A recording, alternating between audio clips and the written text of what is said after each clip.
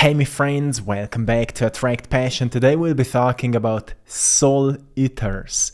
Be aware of soul eaters, they may be all around you. So this is an important topic to talk about, especially when you decide to make something out of your life, but you're still at the beginning of your journey, which means you're still surrounded with people with whom you've been surrounded before you ever thought about that you want to grow or you want to make something out of your life. So obviously people that are surrounding you are not the ones that are kinda cheering you up, that are kinda inspiring you and pushing you to become the greatest possible version you can be. So if we Google the word soul eaters, we may come across this statement. Belief in soul eaters is related to traditional folk beliefs in witchcrafts, zombies, and related phenomena. The soul eater is supposedly able to consume an individual's spirit, causing a wasting disease that can be fatal. Obviously, it's coming from ancient stories, and when it comes to a more realistic approach, soul eater is someone who kinda consume your spirit. And it starts happening through words. It starts happening through the way they're tearing you down, the way they're constantly pushing their criticism onto you, their negative ideas onto you, their kinda disbeliefs onto you. And we all may find this kind of people around us. So we don't need to go into such extremes like what's happening energetically, like we know about the energy vampires and so on, and most of these kind of people may be energy vampires. But it's important to be aware that when you're surrounded with this kind of people, it will be much harder for you to keep up the enthusiasm going, to keep up your dream and your goals going, because your environment is not the most ideal to make it happen.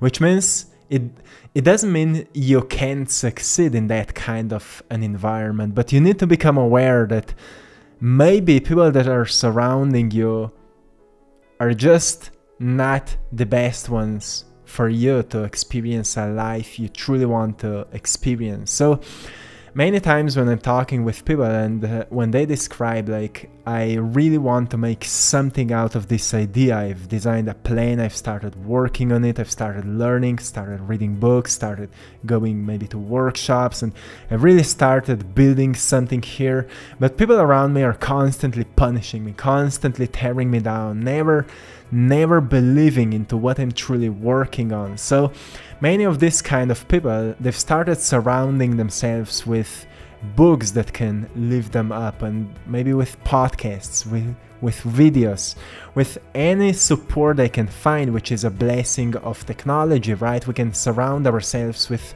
mentors that are not actually physically present in our lives, which is a great thing. You can actually build up a supportive mechanism for yourself, a system of support for yourself that can work at the beginning of your journey. But eventually you will need to recognize that if you truly want to experience the life you're intending to experience, you will need to maybe move away for a certain limiting amount of time from these people to recognize who you truly become when you get away from this kind of energy vampires and soul eaters. So people who are constantly kinda draining you out are people who will never see you for who you are. They have lost themselves on their journeys. At some point they had a dream like you are having it right now, and they see that spirit that you have. They recognize it, but they think it's too late for them. So don't feel sorry for them, wish them well. That's the best thing you can do, because maybe, just maybe, you will inspire them. So when people are constantly tearing you down, what can you do when people are constantly tearing you down? Someone constantly criticizing your goals and dreams without offering constructive feedback or anything that could be used as an insight that can help you to improve your work. Like, constructive criticism is very important, especially at the beginning of our journeys. Like, when I've started painting, many times Maya's father, my partner's father, came to me and started laughing at my paintings, which was kind of hurted me back at that time. Like, why are you constantly laughing at my work? I'm learning. But that was his expression of saying, I know you can do much better, right? And eventually we recognized that. So it was constructive for me. But he was also very supportive, so I can't blame him. But the laughter was painful but constructive. Like, he believed I can do much better than that, so it gave me a sense of support. So when people are constantly tearing you down, you will really need to build a muscle of a belief. You believe in yourself. You need to see that there's a reason you have this kind of people around you, because maybe your muscle of believing into yourself is weak, and then the universe put you into the position where you will strengthen it. So you may have people who are constantly tearing you down only so you become a bit of a stoic in this department, right? You become a bit emotionally stronger and more resilient to what they say. But sometimes it may turn into a rage, into a motivation that you will prove them wrong, which may often lead into feeling not good enough, and then you will seek for the incredible results only to prove them that you can actually accomplish something, which can also be a great motivation, but eventually you will learn that you are never good enough. You're never good enough until you learn to love yourself. And self-love is the only antidote to any pain you will ever experience because of not feeling good enough. And if you don't love and care for yourself and your own needs, you will cause a great and very unnecessary suffering for yourself and for others. So learning to love yourself despite the criticism around you will help you so much to keep going, even though you may not be in the most ideal environment. Like, most of us haven't started in ideal environments. If you will study any story of, I don't know, people who you admire, you will notice most of those people haven't started in ideal environments. And the stories can be very helpful when we are at the beginning of our journey. So if you have this kind of soul eaters around you that are constantly tearing you down, you need to build a supportive system for you. Maybe even boundaries don't work with this kind of people. Like, I know when I was younger, my mother was always like that. So for her, nothing would work. Like, if I would say, the only thing that truly worked was for me to move away. When I moved away, we actually started building a healthy relationship. Because sometimes when we separate, we start to see what truly matters, right? When we're constantly together, we're like constantly triggering each other.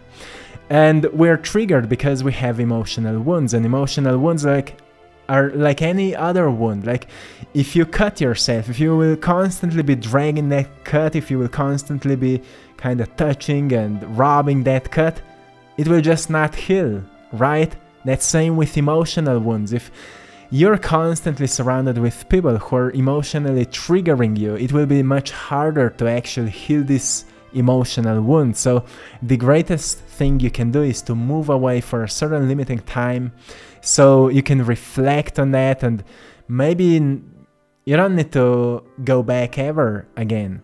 But the most important thing is that you recognize what truly matters to you and you follow that. Because look at that as you're being tested. You know, life can be quite intense. Yesterday we've been talking a little bit about the year of the dragon that started yesterday. In that video we were talking a little bit about these intense things, parts of life. And whatever you're building on, if you're building a business, if you're an artist and you want to make a living out of art, there's an entrepreneurship part of it that is always a bit heavier than the playfulness that's experienced in art. So people are often avoiding it. It comes to self-worth. It comes to standing behind your price. Doesn't matter what kind of product you're offering on the market, eventually you need to learn to communicate, you need to learn to negotiate, you need to learn to stand behind of your price, and to stand behind of your price you need to build a self-worth, and self-worth can only emerge out of self-understanding, understanding of yourself, knowing why your work is unique. And you can only know that your work is unique if it's original, if it comes from you, if it's not a copy of someone else. If it's really original, you know that nobody can replace it, and if nobody can replace it, it means that you're in control of its price. And if you're in control of its price, then you're deciding what truly is the price of your work. But when you decide what's the price of your work, then you will also notice what's the ideal customer that can actually offer you that price. And those are all the strategic parts of the business that require a lot of sometimes even emotional toughness, which, you know, is as much important as emotional vulnerability. It's the duality of life, right? When we're becoming more emotionally aware, we also learn to become more emotionally tough. So then we can navigate through life by knowing what part of us to feed and when to let go of everything and learn to life to guide us. So it's a constant awareness, play of awareness, like what is the most necessary right now. And sometimes what's the most necessary is what's the hardest, and we need to take it and make something out of it. And sometimes what's the best we can do is to let go, to quit, and to reflect on, to make a new strategy, or to make a new plan, or to surrender completely and see what finds us, right? So when people are constantly tearing you down, eating your spirit, eating your enthusiasm, and robbing you from your dreams, usually the greatest thing you can do is to make a plan to move away from this kind of people. I know you may say, well, I can't move away, like I can't afford to move away. So I'm not saying you should move away immediately. I'm saying make a plan to move away from this kind of people in maybe the next few years. So if you have a plan to move away, then if you already have a job, if you already have an income, you can start putting some money aside so you can move on your own. And when you will move on your own, you will also learn to take care of certain responsibilities. And it's for the younger generations most probably, but for the older ones, sometimes people are writing us like, I'm in a relationship and I have kids, and people around me are not supporting me in this new endeavor. Well, most probably because you still need to provide them a certain sense of security, and therefore they don't believe into your new dream because they haven't experienced the results you're looking for. And they haven't experienced the results you're looking for because you haven't experienced them as well. So they have this healthy criticism towards you because you've started doing something new, which is completely okay and completely acceptable. So don't look at your partner and your kids as people who disbelieve in you, who are tearing you down, except if it's really extreme, but usually it's not. It's just like you're choosing a new endeavor, and new endeavor take time, like most probably at least 3 to 4 years. So something will grow out of it, something that will be able to support you as much as maybe your previous job, which is, again, it requires a sense of patience, but also consistency, determination, and persistence. So you need to start noticing when people are tearing you down and when people are just giving you this constructive criticism that is actually like a sign of support, that people care for you and people actually want you to experience what you're looking for. But they know it's not as easy as you may think because of your naivety. Often when we start, we are a bit naive around, what we're working on, because we've heard someone on social media and we then compare ourselves with them, and because we've heard just a limited amount of information what that person needed to go through to experience that level of success, we think it's much easier than it actually is. Like sometimes people write to me like they wish they would have a purpose, or they would do something like I'm doing, because maybe my work on YouTube looks like something easy, but there's so many hours of filming of all these paintings that it's impossible to put into words. Like how much time it takes to record everything and to put everything together. So we never see the realistic or the reality behind someone's success. So as Jordan Peterson said, compare yourself to who you were yesterday, not to who someone else is today, because this is the only healthy comparison if you want to have, let's say, a healthy approach towards your growth and towards who you are today. So when you're surrounded with this type of soul eaters who are sabotaging you, who have this disbelief and maybe are even trying to manipulate you, you need to understand that those are not people that should belong into your future. They're present right now, but you are not existing just in this moment. You're a multidimensional being, which means you're existing in all different times that are coming in the future. So it's not just what you have right now. It's what you do with what you have right now that will take you to where you want to be. So when you're thinking about your reality, don't just think about yourself. Think about the circle that is surrounding you, the system of support, the team of people that you may not know right now, but you want to meet in the future. Think about the people you want to be surrounded by, but look at the people that are surrounding you right now, like they are training you, like they're the weights in the gym, making you stronger, making you more emotionally resilient, making you more emotionally stronger and more aware. And they're also teaching you to read the patterns in life, to recognize, because for example in business I've learned some people come to you with good intentions. They show up as kind and nice people, but then eventually they turn out with hidden agendas. So sometimes we need to have people around us already like that, so we can easily read this kind of patterns. You can easily read the energy behind of this type of people. But if you don't have the background of it, you will easily be tricked later in life. So think about these soul eaters as kinda spiritual weights that are making you stronger so you can be prepared for the life you're creating. And don't think like this is hell. Think about as a stage of preparation. The universe is preparing you, and actually the universe is testing you. Are you really willing to live the life you said that you want to live? Because if the answer is yes, then you need to prove that you're worthy of that kind of a life. And to prove that you're worthy of that kind of a life, you need to show up as someone who can easily design for yourself a system that will be supportive for you. And sometimes maybe you need to lock yourself into a room and surround yourself with helpful books, with incredible information that will lift you up.